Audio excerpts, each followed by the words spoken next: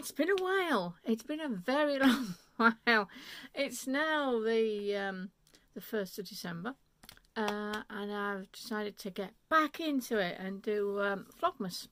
So yes, in chatter. These will be short, chatty, hopefully short. Anyway, yes. So to bring you sort of up to date, I was going to put episode 10 up, and chickens. Yes, chickens. I was thinking, oh, I'll just tidy up a chicken garden for them. Oh, big bunch of nettles, get rid of that. Got all prepared, big coat, wellies, hats, gloves, the lot. And bent down with me cutting equipment to cut the nettles. Had them sprayed up one side with something else and couldn't get up. No, my back had gone. I pulled my sciatic nerve and a soft tear tissue injury or something on my back. Anyway, it hurt like, well, dare I say it, it was bloody painful. I've never felt pain like it. Even standing up was a nightmare. I had the compost heap on one side, which had deflated a little bit. I had the nettles, obviously, and the blackberry bushes on the right side, so I couldn't grab anything. And the little buggers were running around my feet saying, buck, where's the nom-noms, you know? They weren't bothered at all. So, yes, when I finally got back to the house and everything, that was a bit of a nightmare. So, been off work for a while. I didn't go back till, I think now, was it October I went back? Can't remember. Now it's been busy, and we've got the lovely COVID is rattling on for Christmas. So, we'll see. Anyway, right, I am doing this dogma style, which apparently is like one of these classic camera styles where you don't edit. So this will be interesting, and hopefully then I'll get it up. Anyway, this is because of Arnie and Carlos. I've been binge watching quite a lot, and if you haven't seen Arnie and Carlos, you need to, because they are fab. They're so funny. And spoiler alert, last week's sitting knit for a bit was so good because Arnie made Carlos do the woodwork. Oh, you've got to see it it was historical. Anyway, moving on. Right, so weather-wise, dull. Sort of, yeah, cloudy and overcast, I think. Even the birds aren't really chuffed with it today. There's not much bird song either. Yeah, so there you go. I'm still working nights. I'm doing a bit of overtime at the moment, which is fine. Don't mind doing a bit of helping out and everything. So let's move on. Right, Slipstravagansa West knits. Oh, by the way, if you didn't know already, this is a podcast about knitting, crochet, spinning, maybe some dyeing in there, maybe some chickens, depends. Anyway, Slipstravagansa by Stephen West. I was so keen to do it this year. Yeah, I've had a few pullbacks, but saying that, you can see now, that's the bottom edge there. Lovely, a bit of I-cord. I've never done an I-cord before. That was surprisingly easy, and I absolutely love it. The stripes of colour, very similar to his painting bricks or painted bricks, I thought, and I think it comes from there. A bit of, it's all slip stitches as well. If you hadn't guessed, Slipstravagansa is all slip stitches is what it worked on. You can see on the back. I don't know if everybody actually shows their backs. I did make a few mistakes. I just couldn't get my head around this section for some reason. It's not that difficult. So the ribs, yeah, I had a couple of ribs missing, so I pulled it back a few times. Yeah, I was a bit, bit to the point there I couldn't count. I was getting a bit fed up of it. Anyway, so persevered, pulled it back again, and now I'm on to section 3. But I have put it aside a little bit because I've got other stuff going on at the minute. Anyway, these beautiful yarns are all Fruitful Fusion by Ishrap. Her stuff is good. This is the Hydrangea Fade set. Treated myself, but there was she had a wonderful discount on it as well.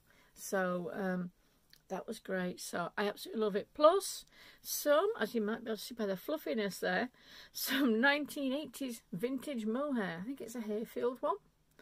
You can see a little bit of a halo on that side, but you can see it really well on that side. And I think that's why it's going to be warm around your neck like that, all the way around, obviously. So yeah, and I'm absolutely loving it. The blue again is that's not in the fade set, and I wish she had a blue to go with it actually. The pink, the green, that purple, so it's garden. I can't remember the names, but anyway, it's a fantastic set from Fruitful Fusion, who I do have a tendency to really like at the moment. Anyway, so that's moving on quite nicely. I'll continue it when I've got my other knitting finished. I've got something I'm doing for somebody at work. She asked me to do a cardigan for a nephew, which is fine. Not really what I do, but it's just taking more time than I would have liked and distracting me from other things. But saying that, you know, it's the time of giving and all that. Anyway, yes, and talk about giving. Yes, I missed a couple of the yarn festivals recently, which has probably been a good thing because I haven't bought. And then up popped one for what's it called now? It's the three girls. It's the Loveliest Yarn Company. It's Orchidean Yarns, and it's For the Love of Yarn. Are doing a combined well, giveaway. There's a giveaway, which is, oh yes, there's a giveaway. It's gorgeous, and there's a box and everything, and one skein from each of them, and some little bits and pieces. So that's nice. And all you have to do is every time you buy something from either of them, what's it called now? Is it on here? I'm just wondering whether it's actually on. No, it's not on for. Oh yeah, 3 entries for the giveaway. Oh yes. So yeah, so that'll be good, and you get 10%. I think it's 10%, or is it 15% off as well?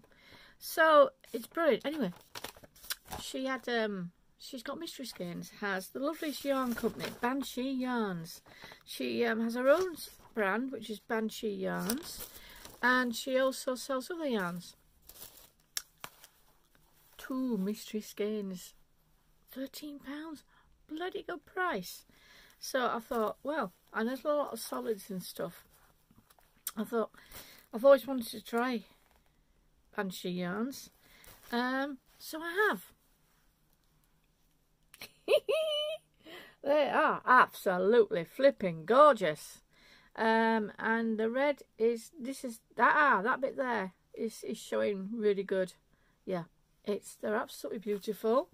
They're by Banshee Yarns. Come on, focus. Yep. And this one is Cashmere Sock. Cashmere Sock. Ho, ho, ho. 80% superwash merino, 10% cash, and 10% nylon. It's 100 gram skein, 400 meters. Cool hand wash. Colours may run in first washes. Stain. This one is called Stain, and it's absolutely flipping gorgeous. And this one, oh, it's the coordinated mohair lace, and it's 72% kid mohair, 28% silk, a bit better than the old 80s mohairs. It's a 50 gram skein, it's 420 meters, and it's called SHEE. And you can see the fluffiness on that. It feels beautiful. It does not feel incredibly itchy like my 80s vintage ones do. And just to make it up to £30, so I got the 3 entries because I was nearly there. I got this lovely llama tweed. Llama tweed. It's a bit deeper in colour. Oh, that's getting better. A bit deeper in colour than it shows there, and it's 40% llama, 40%. Oh, it's, hang on. I'm looking at, oh, let's look at the English. Yeah, it's in different languages. Right, 40% llama, 40% virgin wool, and 20% Donegal. Oh, this is Donegal neps, and as you can see, those neps there. There's black, there's white, there's brown. Oh, they're rather nice, and it feels absolutely gorgeous. And I think it was on sale as well. So imported from Peru, haha. And it's called Camaros. Anyway, there you go. It's beautiful and it's from Peru, so it's supporting people out there. Absolutely cracking yarn. Well, and what else? Ah, I have a spin. Oh, now should I show it? Yeah, what the hell? I've doubled up actually. I've plied it together. There were 4 spins in all with my new drum carder. Ha ha ha ha.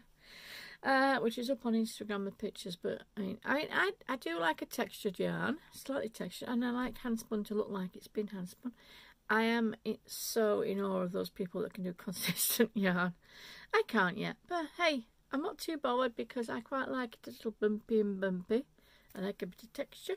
So this is 2 yarns plied together. I've got it was Zwarbles, I'm pretty certain.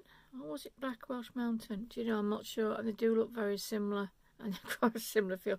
Anyway, it's either Zwarbles. It might even be both. I think it's Zwarbles with a bit of blue Black Welsh Mountain. Done on my drum carder. No, I lie. The Zwarbles and that I did straight from the locks. So it's the Black Welsh Mountain. Straight from the locks onto the Nano, which was fascinating. I think I might have put a bit of Black Welsh in anyway, but that's done. Whereas this blue one, which has also got other colours through it, is the bats that I did on the first ones I did on the drum card, where I think I overblended some, but then I think I did the last one differently. As you can see, it's got more blue in this because I'd cut it down the braid. I think it's fractal spinning anyway, but I'll have another go at that. Now I have I'm wondering where I did start plying them properly, and then I just thought, sod it, I couldn't be bothered, and I just held them together and bowled them. So I don't know whether I'm just going to keep it like that, because I'm going to make a cowl with this lovely sparkly. It's got a bit of sparkle in it, where you can see the spark. Oh yeah, you get little bits of sparkle. This is a lovely grey. Might not turning blue a little bit, but hey, light grey. It's got Edwardian Silver in its superwash merino, nylon and silver. There's no indication of quantities. It's something I got in a D-stash with other stuff. Much as I love grey, and I am a big grey fan. Oh, you can see the twinkly bits. I'm not a great big fan of stellina. It's not my thing really, but anyway, 400 metres, 100 grams, 4-ply, Edwardian Silver by Elm Tree Yarns. So it's Elm Tree Yarns at Etsy.com. Right. So what I thought I would do is outside and inside of the ball to double up. I mean, you can split it into 250 grams. But I didn't really want to end up with lots of little bits. So, actually, that might do alright. Doubled up. Crocheted. I'm going to do a simple... Oh, yeah, look. That'll... Would help if I did it the right way around, wouldn't it? Oh, bugger. There you go. But you can see, 2 together. No, you can't. It's dropped off. That's why. One moment.